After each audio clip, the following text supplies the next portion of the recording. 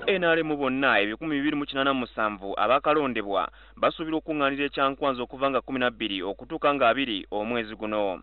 Olukuŋŋaana luno nga lugenda kubirizibwa ssentebe wa NRM Yoweri Museveni lusuubira okukkiriziganya kwani alina okubeera sipiika n'omumyuka we mu palamenti ey'e10.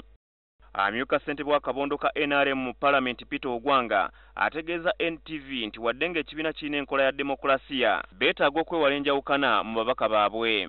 It's better for cohesion purposes, other than you know what happened the previous term of this parliament.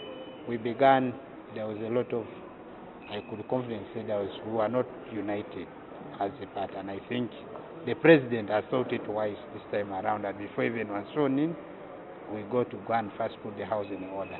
We don't want to go into that situation whereby we all go into a ballot. I think it's important that again we go back to council because the speaker plays a key role here. Ogwanga tubulidde abamu kubeegwanyiza ekifo ky'obwa sipiika mu palamenti y'e10. I don't know how many candidates are interested in, but I'm aware that the right honorable speaker of parliament of course still wants. I'm also getting feelers that even the deputy right honorable speaker of parliament wants is also interested in the same seat.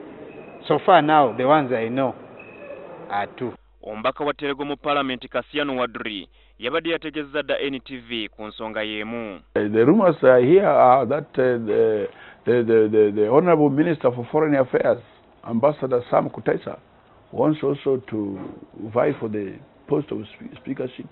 And I've also heard that the Right Honorable Jacob Oulanyah is in the race. And I'm quite sure the Right Honorable Kadaga will also want to defend her fort. And I'm quite sure many others will come out. But this is a democratic institution. Okulonda sipiika n'omumyuka okusuubira okubeerawo mu May w'omwaka guno kukolebwa mu lutuula lwa palamenti olusooka ng'ababaka bamaze okulayira. I consent to the nomination. Thank you. Mu palamenti y'omwenda Rebecca Kadaga yekka ye yavuganya ku tiketi ya NRM so nga Peter Nyombi wamu ne Jacob Oulanyah baavuganya ku bumyuka.